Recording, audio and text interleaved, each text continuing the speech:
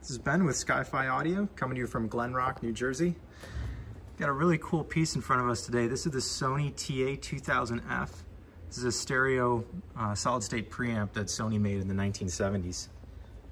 Had it at the bench and opened it up, and I just wanted to do a quick video of the inside while I had it open because this thing is so cool on the inside.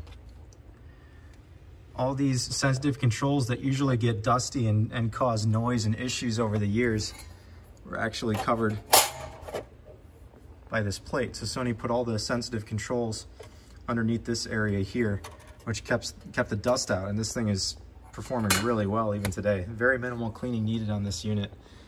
And this one is minty. We also have a nice wooden case for this one, so watch out for this. We'll have it listed soon.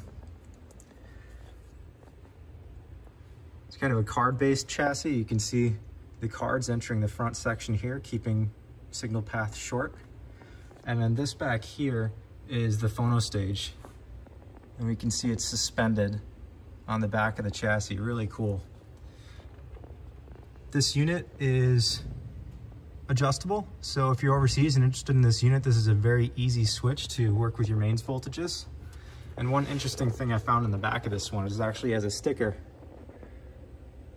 that it was set up for 220. So it's possible that this was purchased overseas in the 70s and somebody came back to the States and put it on the 117 selection. All right, so let's get into some of the features of this thing.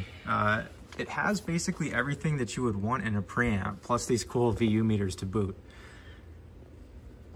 One of the things I really like about this is the tone controls are not concentric. I have an aversion to concentric tone controls because to me, if I'm going to adjust the tone of a stereo system, I want the channels to be identical. So they've done away with concentric controls and both channels are adjusted together here. We can completely bypass the EQ if we want, and also change the rollover points for the lows and highs. This has got some weird mic stuff. There's a couple microphone inputs on the back, and this knob allows you to mix in mic level. I guess if you're trying to do like karaoke back in the day. Typical stereo controls which come in handy for troubleshooting and playing back certain media. Got a kind of a weird selection scheme on this unit, and I think it's just maybe to speed up operating, where maybe they're thinking your main sources are going to be tuner, phono, and then maybe one or two other inputs, and you might select that here. I use aux1 all the time, tuner, aux1, phono, to keep you off of a rotary switch, I guess. And then the tape monitor works in a similar way down here. All right, let's take a look at the back.